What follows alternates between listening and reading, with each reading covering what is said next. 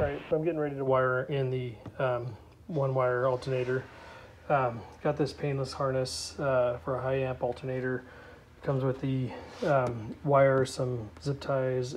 Comes with a fuse, which is nice. Looks like some tools as well, so we'll look at that. Haven't opened that up yet, but what I'm looking at right now is I pulled the alternator back off, and when you're looking at it, it sits like this in the car, so basically up like this, and that means this bolt is facing up and kind of near the engine. You can't get to it. I don't think that one I need to get to, but this one I need to get to, and it's down in a tough spot. And so what I'd like to do is kind of move it out here, and so with these CVF alternators, you can just pop these 4 bolts off or loosen them. I don't know if you have to pull them all the way off. We'll find out in a minute. And then clock this backside to where it needs to go. Yeah,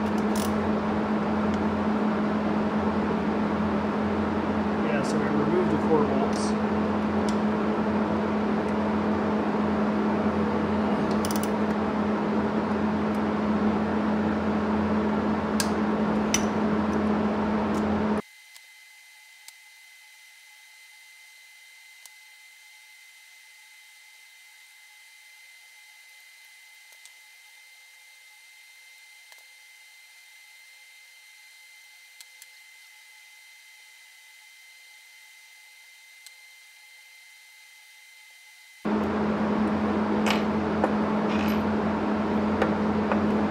Now with those out, so to loosen the housing, but don't remove it. So I'm going to loosen it up, and I'm going to clock it. So looking at it this way, I'm going to clock it.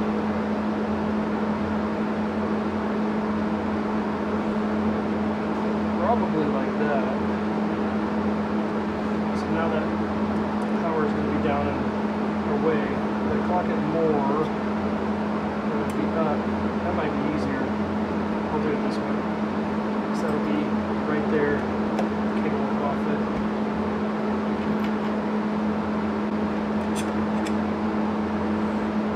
And then you just realign these holes and pop these bolts back in. That's it.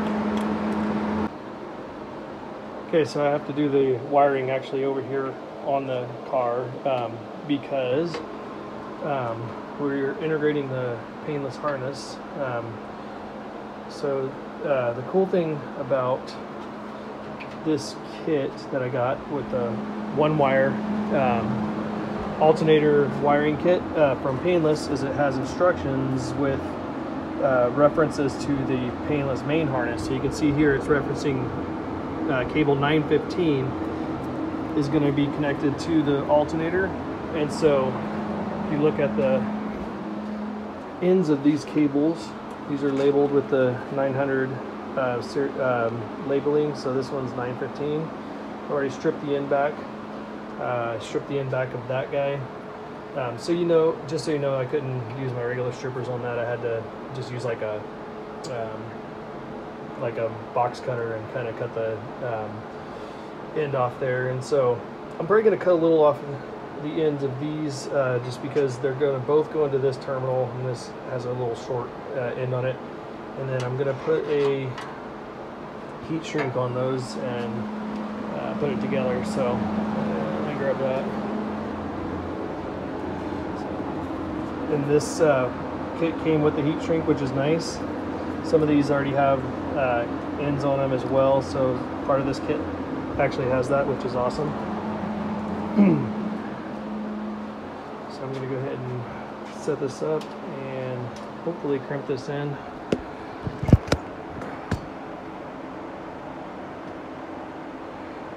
Let's see here.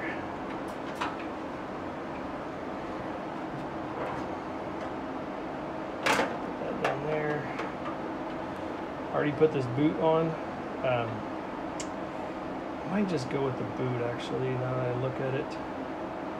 In order to do that, I need to run this cable in through there. So let me do that. Okay, it's a tight squeeze to get those both in there. I haven't crimped it yet. There's one little wire that kind of snuck out on me, but that one, it's not a big deal. So once I get both those on there, I'll slide this boot up, and then we should be able to attach it to the alternator. So I'll grab this guy and see if I can crimp this hard enough. Actually, I'm gonna go, yeah, should be all right.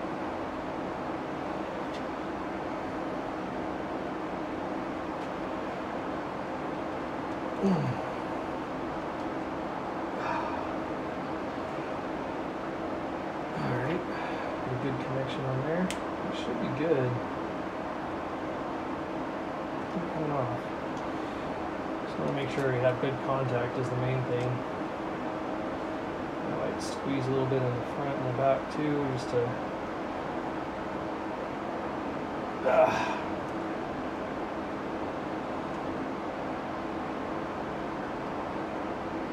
Alright. So now I'm gonna cut that little one wire that snuck out. So otherwise it's gonna poke me, I guarantee it. Okay, and then I'm gonna slide this boot up. It doesn't go too easily, but too bad.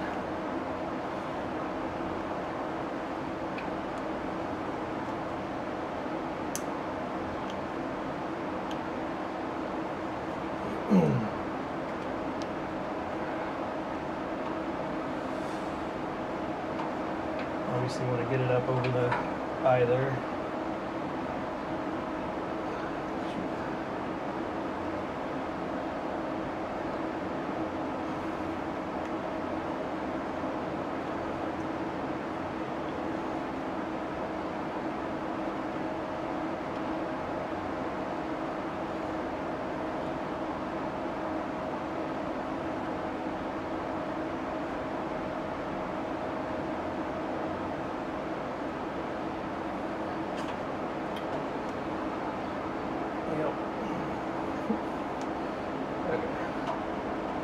There we go. Alright, so yeah, now we're good. Just kind of over the top there, and that'll keep it safe. Looks pretty good that way. So now, we need to get the fuse onto the chassis. When you're looking at aesthetics, it's nice to put things on and kind of decide where things are going to go. I was looking at where I was going to put this MIDI fuse. And so I was going to go ahead and put the cable onto the alternator and start taking a look at that. But when I got it on there, the way we clocked the alternator right here, I can't get this bolt off to put the cable on there because of the where that dipstick is. So I'm going to have to pull the alternator back off, clock it. I think I'm going to clock it down to this part right here, so it'll be what, 45 degrees or something. Okay, now you can see we're clocked like 45 degrees. I guess it'd be counterclockwise from the front. So I'm going to be able to attach this now right here, and then we'll run it somewhere across here. I think I'm going to keep that thing down low. I'm thinking about just attaching to that frame rail right there, but I'm going to kind of mock it up. Maybe something like that. I don't know. I got to mock it up and take a look at what it's going to look like. So I'm going to do that. Okay, after massive amounts of self-deliberation, I finally decided to put that that fuse right there, the MIDI fuse, and so I cleaned up some of this wiring, ran like the headlight cables through that hole, ran the this is the parking light and stuff kind of through there. I zip tied these right here loosely so that they're gonna just kind of sit in here. And then I pulled this cable almost completely out. I'm gonna end up cutting it out because I don't need it. I don't need this whole little harness right here. I'm not sure what to do with it yet. And then I gotta kind of clean this up as well. But I just wanted to look at how it's all gonna come in here because cables can just turn into a real nightmare, just making a big jumbled mess if you're not careful. So I'm going to try and take my time and route it as cleanly as possible. Now I'm going to route this cable, kind of just loop it down and then up to here like so. Man, it's kind of stuck, but right here, and then I'll have to make the other side. So I'm going to start on that. Alright, I went ahead and stripped this one back. I cut it and stripped it back, I should say. It's a little scary always when you're cutting two length, and so this one's just going to be right there, so that's what I got. I'm going to, oh, I don't want to forget my heat shrink. I'll put that on there. Slide that down, and then get my crimp tool. I'll crimp this on.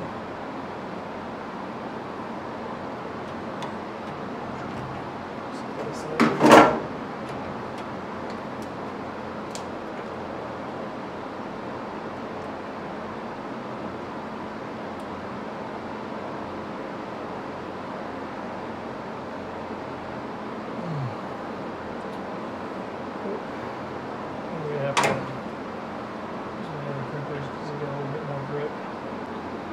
Alright, ended up getting a slightly smaller terminal, getting it to crimp on there, and then I'm just going to run it where I was going to here.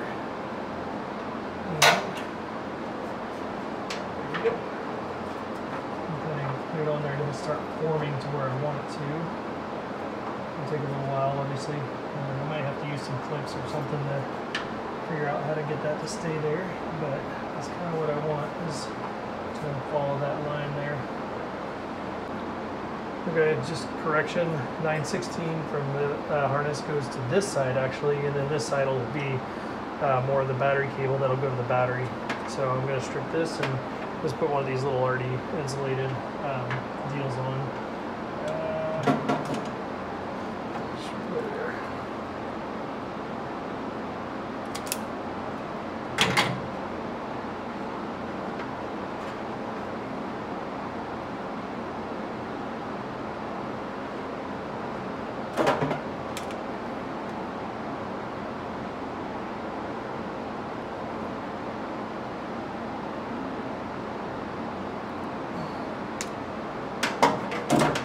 See if that's heat shrink or not.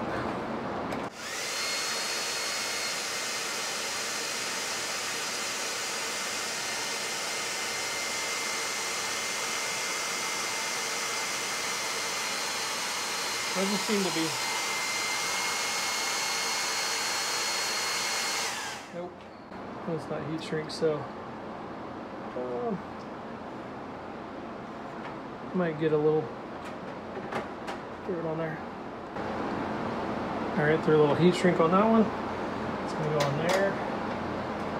Take that. Turn this one maybe. Straight. Where I want to be if I turn that one a little bit. And this one. I'll probably end up zip tying or looming these together. So I'm going to throw that little nut on there and then work on the next cable. Alright, now I got this one terminaled and heat shrinked. I'm going to put it on there, and then I'm going to leave the rest of this uncut because the other end is going to need a terminal that goes to the starter solenoid, and I'm not sure if I'm going to use the standard starter solenoid or if I'm going to use a mini starter. I think I'm going to use the mini starter, which means I'll cut this pretty short, keep the battery right here, something, you know, close like this, and then I'll just put the a big terminal on there, run it down to the starter, use the rest of this cable most likely. Ow, that was my foot. So that's going to sit there and should be good for a little bit. Okay, of course I'm going to put my fuse in there.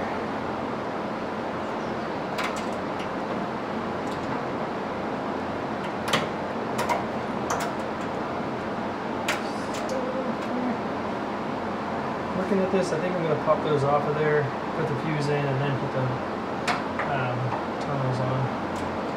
Set the fuse aside, pop these off.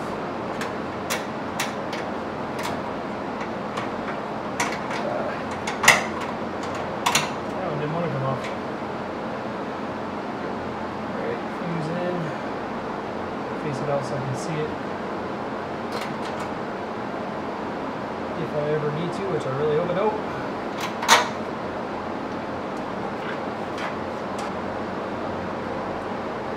Or a little there. These just kind of sit on top. And there we go. The reason I was worried about mounting it upside down is because it actually says Painless on it. Sticking out a little bit there, I'll figure that out. That's probably just because those two cables though. Not too bad. I'm kind of happy with that actually. And then, like I said, I'll route these down here somehow, keep them in there and all tie them together. And then the battery tray, when it goes in, will hide some of these cables underneath as well. So that'll be nice. All right, progress. Okay, ran a ground strap from the engine. I'm a big proponent of grounding the engine. I know, you know, that you're grounded with the bolts and things that come from other places and like the engine mounts a lot of times, but this grounds it directly to the frame rail. I think you just can't beat that. The reason I ran it kind of like how I have it right here is because of logistics. I had to be able to get my drill in this spot. So I got the transmission over there, so that was the only place I could really get to. Looks like it's on there, but it's got room between the two. It's not really going to move much anyways, so should be in good shape. I got a couple other ground straps I'll use for other things as well. One more simple little step here. I put in this temperature sending unit, and I don't know if I mentioned this before, but essentially this the Edelbrock came with this temperature sending unit, the ProFlow, and it connects to the ProFlow CPU, or the processing unit there. And so this one I put in because I need to have it go to my gauges. So this is the Painless harness that I connected here. And that's going to connect up to my instrument cluster in the cabin there.